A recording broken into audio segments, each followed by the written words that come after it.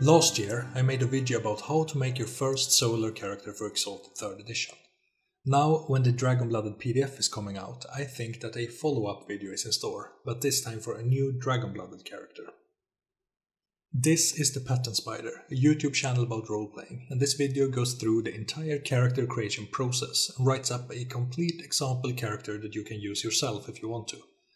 The character will be a Dragon-Blooded Dynast using only material from the Dragon-Blooded book and, if needed, the Exalted Third Edition core book. What separates Dragonbloods from Solars is that standard Dragonblood characters start at Essence 2, Dragonblood's Exalt Young, and many are tutored for years in one of the realm's many schools. If you want to play a younger Essence 1 Dragonblooded, maybe for a secondary school game, you can absolutely do that. In this video I'm going to make two variations of the same character. I'll start by making an Essence 1 character, and then I'll upgrade it to an Essence 2 post-graduation character. This will be a dynast from one of the great houses. Just like when we made our Solar, there are 8 steps to character creation. These are concept and aspect, attributes, abilities, merits, charms, intimacies, bonus points, and finishing touches. I'll go through all of them in order, starting with concept and aspect.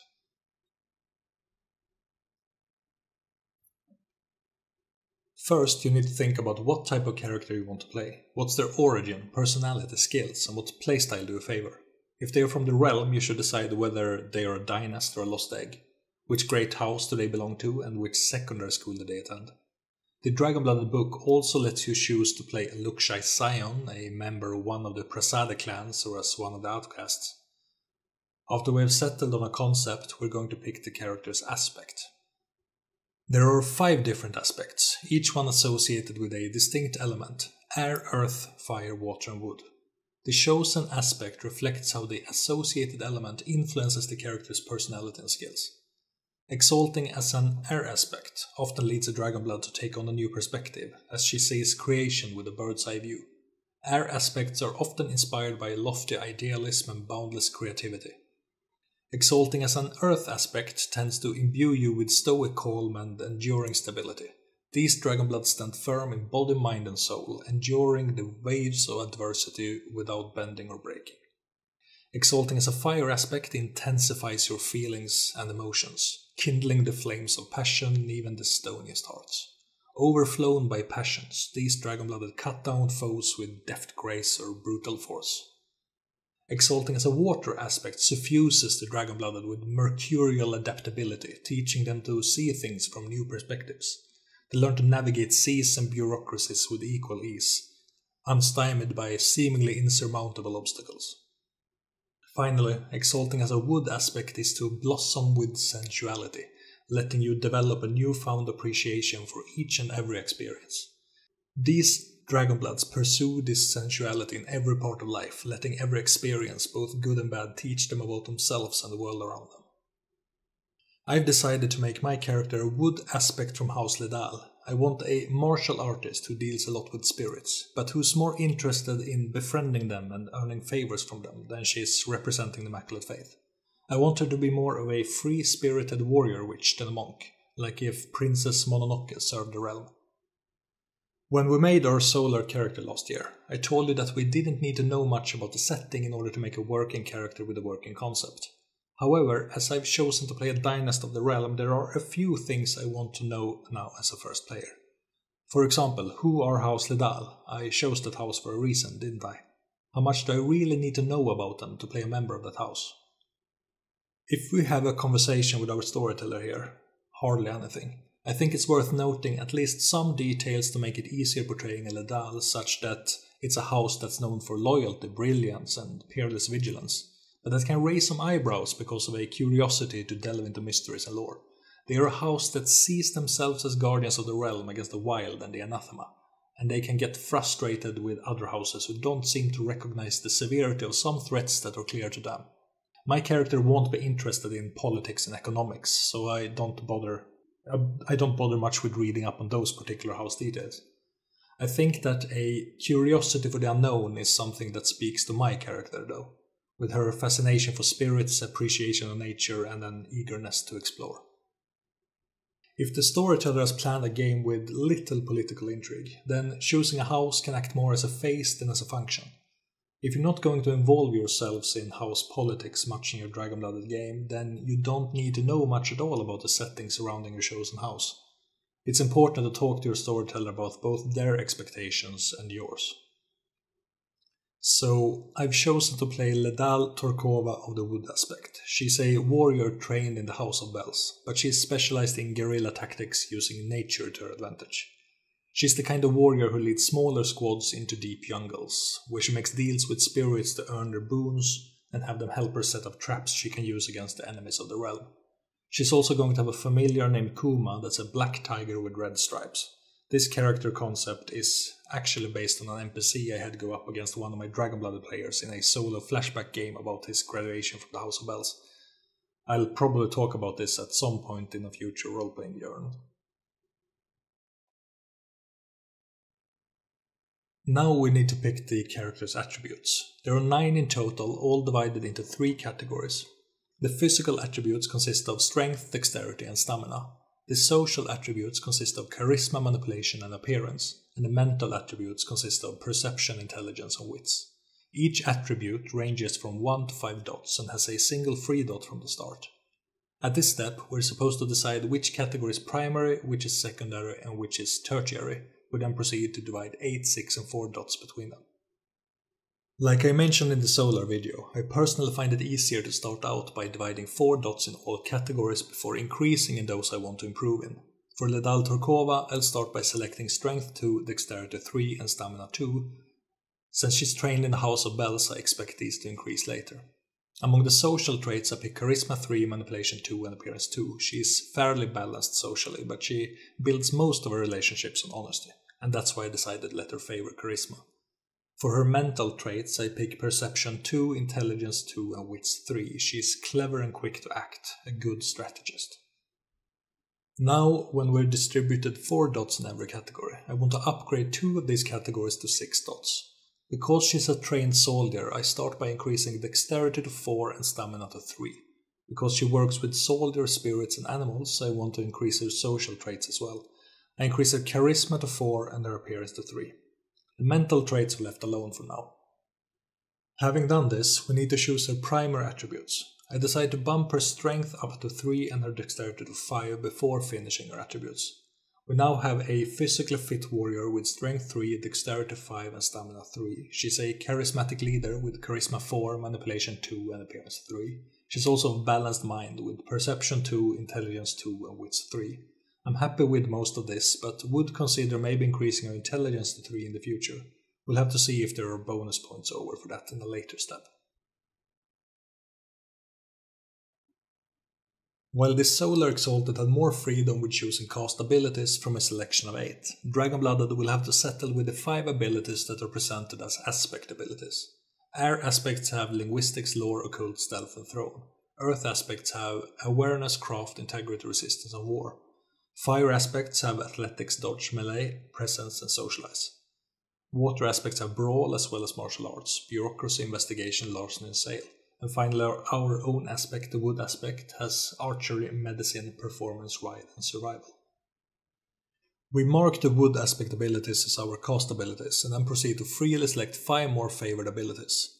I'm going to need occult to represent my interest in spirits. Brawl and martial arts will be needed to later get wood dragon style, which I want to use as my main combat style. I want war because she is trained as a soldier. I also want socialize to reflect her social finesse when dealing with spirits.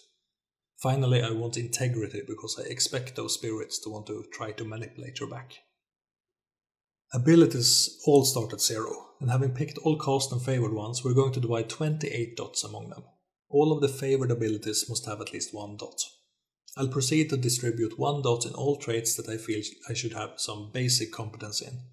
These are linguistics, lore, occult, stealth, awareness, integrity, resistance, war, athletics, presence, socialize, brawl, martial arts, investigation, archery, performance and survival.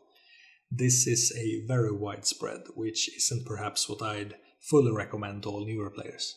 I do feel that dynasts raised and educated in the realm should have wide competences though. and I personally favor dragon-blooded characters that have perhaps fewer highly rated traits but many low rated ones. I've spent 17 points already though, and need to specialize with my remaining 11. I decide to increase Occult to 3, Integrity and War to 2, Athletics and Socialize to 2, Martial Arts to 3, Archery to 2, and Survival to 3. These are a total 28 points spent. Looking over my abilities now, I realize that there are a few of which I want to increase later with bonus points. I think that the best thing I can do is to take note of which charms I'm interested in later and see if I need to increase any abilities to match those. But now we need to select 3 specialties and abilities we have at least 1 dot in. Dragon-blooded also get additional specialties based on their background, but young Essence 1 characters don't. We're not going to bother with those just now and instead come back to them when we decide to upgrade this character later. When choosing my 3 specialties, I want to make sure that they reflect my character concepts well. It's easy to just add them to combat traits in order to optimize, but I don't want to do that. I want to reflect my 3 main themes: spirits, nature and war.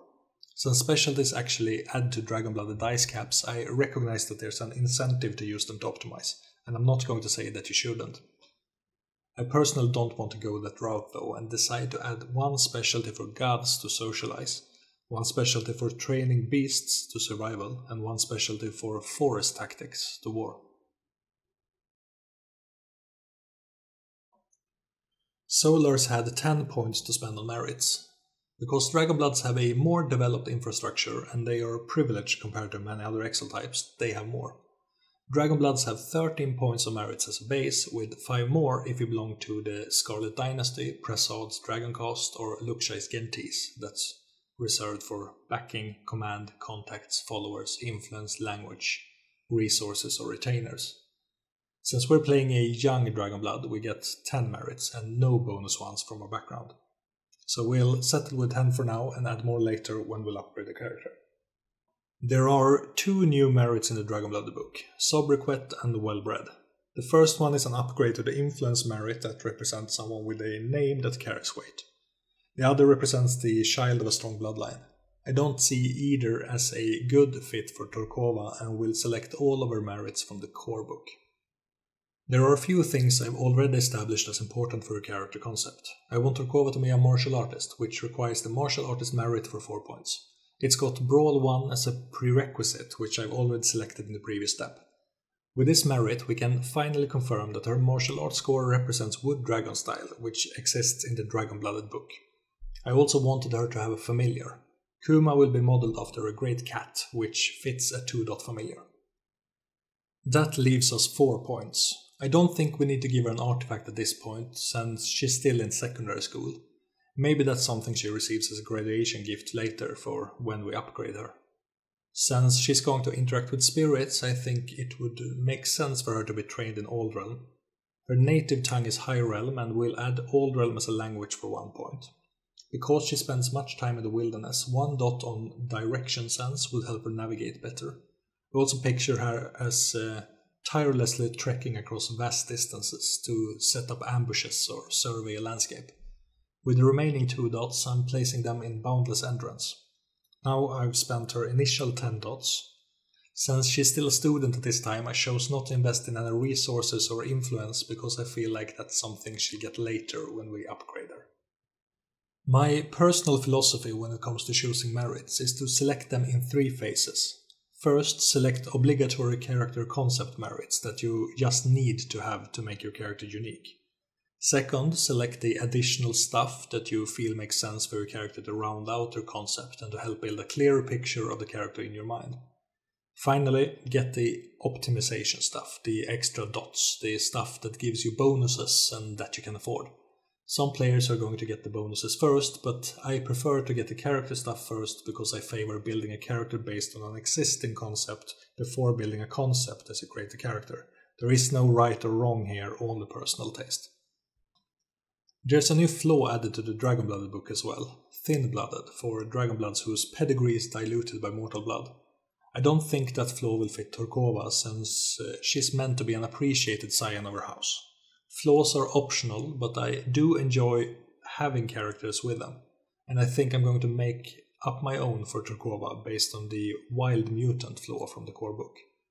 When Torkova was a child, she was kidnapped by a demon bound to a House Ragara sorcerer who'd made an enemy of her mother. Her older siblings were sent out after her, and they managed to save her before the demon could deliver her to its master. However, her siblings were naive and arrogant, and they took unnecessary risks that put Torkova's life in danger. She did come home, but the demon's claws had scarred her face. She now covers her face with a wooden mask, since revealing the scarred face imposes a -3 penalty to social interactions with strangers.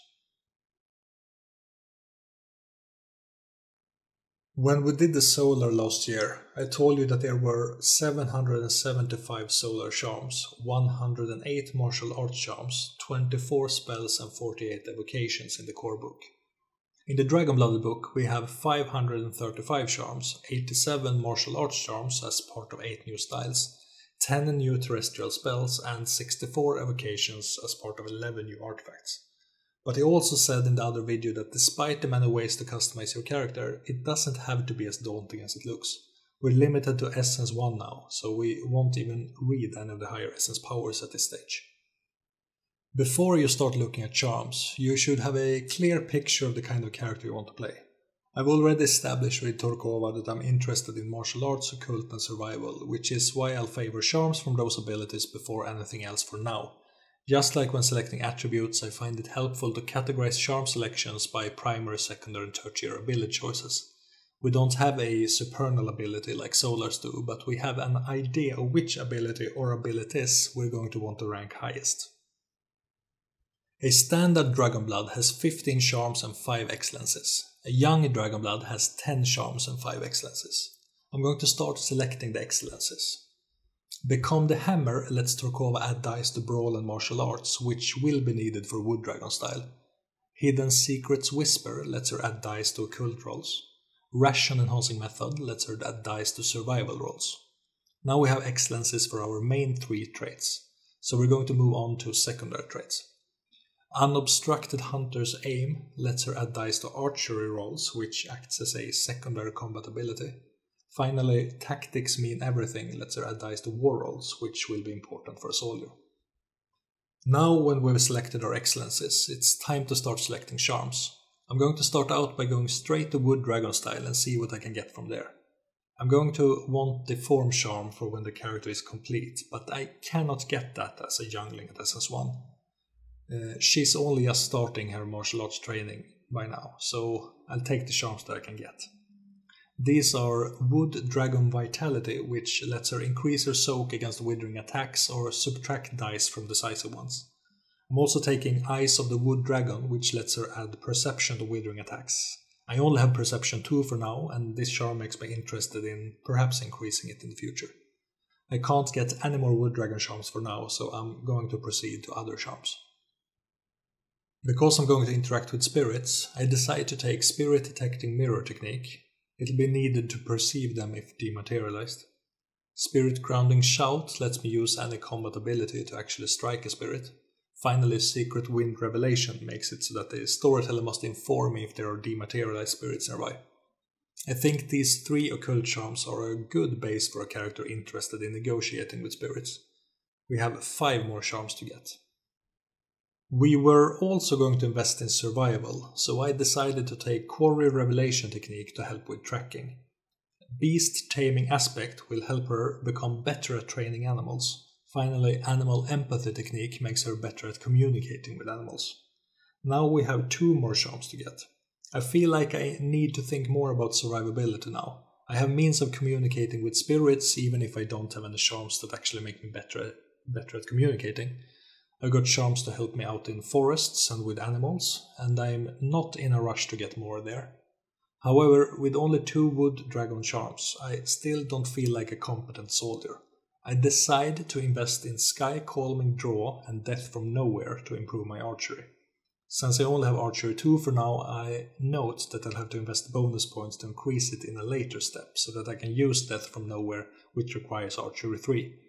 Now I have some basic survivability and I have some charms that fit my character concept. I'm ready to move on to the next step. The next step of character creation is to determine the character's intimacies. I usually do this at the finishing touches stage, since especially intimacies usually require more careful thought. Intimacies determine the ties and principles of your character. What does your character care about? What are the codes they live by? You need at least 4 intimacies, 1 defining, 1 major, 1 negative and 1 positive. You can choose more if you want to. I'm going to start with these 4 now and add more after I'm done with everything else. My defining intimacy must be what Torkova cares about the most in life. What's her greatest passion? It's something that's more closely tied to her own curiosities about the world than any loyalties or ideologies she may have. I think her defining intimacy is going to be the principle the world is a beautiful treasure. As for her major intimacy, I want to make this more political. It's a major tie for House Ledal, proud kinship.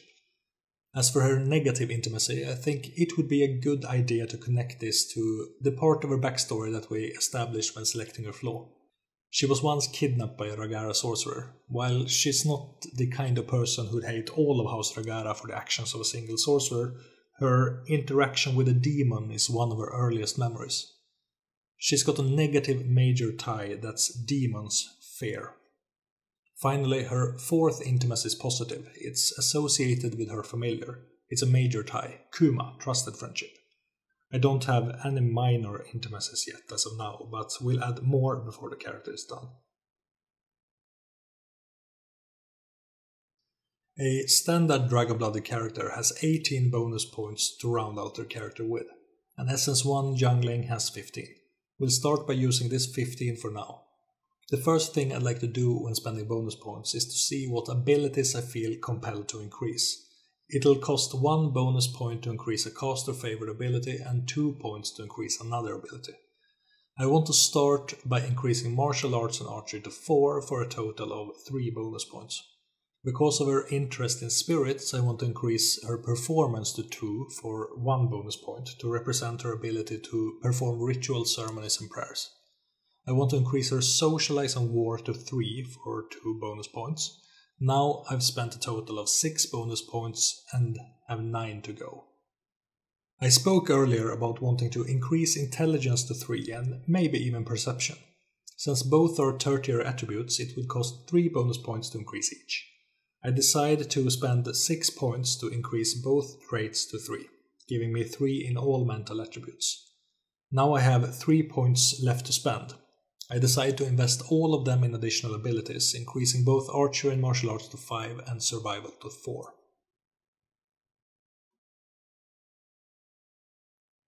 Now we're at the end stage of character creation, and while we still have to upgrade our character from Essence 1 to Essence 2 later, our Essence 1 House of Bell student is almost done. I'll note that Torkova has Essence 1, a pool of 12 personal essence, a pool of 27 peripheral essence, 5 willpower and 7 standard health levels, which means that she's got 1 -0 level, 2 -1 levels, 2 -2 levels, 1 -4 level and 1 incapacitated level. Her natural soak is equal to her stamina, which is 3. Resolve is determined by half of wits plus integrity rounded up, which in my case is 3. Guile is half of manipulation plus socialize rounded up, which in Torkova's case is also 3. My rush pool is equal to dexterity plus athletics, which is 7, and disengage is equal to dexterity plus dodge, which is 5. I have an evasion score that's equal to half my dexterity plus dodge rounded up, which is 3, and a parry score that's equal to half my dexterity plus martial arts rounded up, which is 5. My join battle score is equal to wits plus awareness, which is 4. At this point, I also take note of certain equipment I want my character to have. Since she's a wood dragon stylist, she can use light armor. I'll give her a standard buff jacket which increases her soak by 3 to a total of 6. What's interesting about wood dragon stylists is that they can use bows in close combat. I'll give her a longbow, which is a medium archer weapon, but I'll also note traits of a staff, which is a medium melee weapon, because her martial arts will use her bow as a staff. The idea is that she'll use archery charms to fight at range and then go into wood dragon up close. If I get her an artifact bow later, I'll also have to make sure that her staff traits become artifact staff traits to represent that. If we later decide to create our own evocations for an artifact bow, her use of Wood Dragon style could even let her awaken close combat evocations from her artifact bow to use with Wood Dragon. It seems like a versatile and fun combat style. If you want more starting equipment than weapons and armor, this is a good time to sit down with the storyteller and talk about details like that. Before we complete this character, I also make sure to note down the character's anima powers as determined by her wood aspect. For 5 modes, she becomes immune to mundane plant-based poisons and gains a greater tolerance for other poisons and diseases. For 3 modes, she can ignore 1 penalty to invasion or essence penalties to movement actions. Finally, her Anima Flux is laced with a toxin. A Dragon-Blooded Anima Flux activates when they reach bonfire level of Anima display.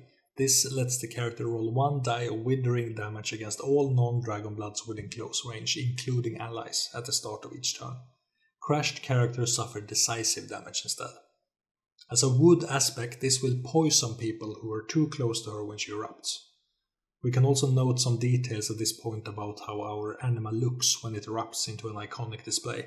For Torkova, green spiritual wisps are incorporated into her anima display, making it seem like she's being embraced by the spirits of nature. Now, if we were going to play a young Dragonblood, we would be done now minus a few extra intimacies to round her out, and the next step would be to actually play the game. I think we've got a solid character here that could prove fun to play in a House of Bells game. Even if that wasn't the purpose, I'd probably save this character sheet just in case we'd ever get to play a flashback game from her youth. I'm still running the Dragonblood campaign I started for my players after the Kickstarter last year, and I had all players make young versions of their characters so that we could play individual flashback scenes to help add to their background stories. I think that all characters gained interesting story hooks from these flashback scenes that either have or will come to play in game. To upgrade our character, we first increase her essence from 1 to 2. This will also increase her personal essence pool from 12 to 13, and her peripheral essence pool from 27 to 31. We'll start by adding bonus specialties from the character's background. Since she went to the House of Bells, we need to add 2 specialties from either archery, melee or war. I've already selected a war specialty in Forest Tactics. I'm actually going to retcon that specialty and suggest that it comes from one of these background specialties instead. With Forest Tactics as part of her House of Bells war training, I'm instead adding an occult specialty for gods. Her second House of Bells specialty is going to be Archery Foliage, giving her an extra die when using archery in the thick forests where her vision may be obscured. As for her merits, we get to freely add 3 merits, and then add another 5 merits associated with Scarlet Dynasty. As for the free 3, I'm using those to get the 3-dot powerbow of Green Jade. I'll toss the longbow from earlier and replace its traits with powerbow traits, and the staff traits with artifact staff traits. This powerbow was given to Torkova by her parents upon her graduation from the House of Bells. It's an heirloom that was used by her mother in her youth. As for the remaining 5 dynasty merits, I'm going to give her a typical dynastic stipend that's represented by resources 3. She doesn't have much influence yet, and neither does she have much political interest. Instead, I'll use her remaining 2 points to give her command 2. This would normally give her a military force of size 3, might 0 and average drill. I'm going to reduce the size to 2, but give them elite drill. This unit is a scale of specialist paramilitary soldiers under her command. Since her graduation from the House of Bells, she's been Scale Lord for this band on missions in the Eastern Threshold. To represent this, I'm spending 1 bonus point to give her Forest Tongue and another bonus point to give her River Speak. We have 5 more charms to choose now, and we can select Essence 2 charms. I decide to jump straight back to Wood Dragon style to get that form charm now. First, Mind over Body Meditation lets her heal herself when wounded. Soul Marking style lets her make a scene-long aim at the target she's wounded in battle. And finally, Wood Dragon form gives her extra health levels in combat, and incapacitating enemies resets Mind over Body Meditation so that she can use it more often. That's 3 charms chosen with 2 more to go. I still haven't made any investments in her social strengths, and I think now would be a good time for that.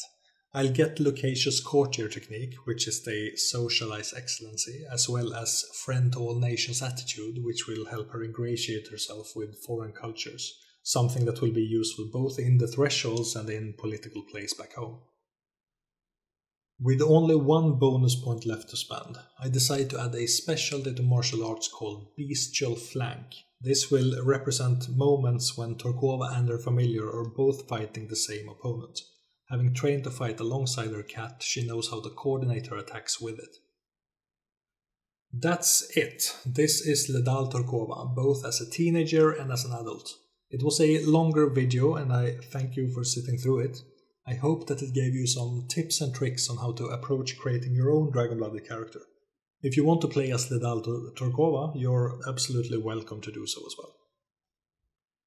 Now when we had a Lunar Kickstarter as well, I know that many of you are more interested in making Lunar characters than dragon-blooded characters. I see this video as a celebration of the fact that the dragon-blooded book is finally coming out for non-backers to purchase. And I'll probably hold off on making a Lunar character creation video until that book's coming out as well. Much can change in the Lunar development process as well that would risk rendering an early video obsolete by changed material. If you enjoyed watching this video, make sure to watch my other Exalted videos as well, including the Solar video from last year. Don't forget to like, subscribe and comment below. Share this video on social media and make sure that more people learn about Exalted. Until next time, see you in creation.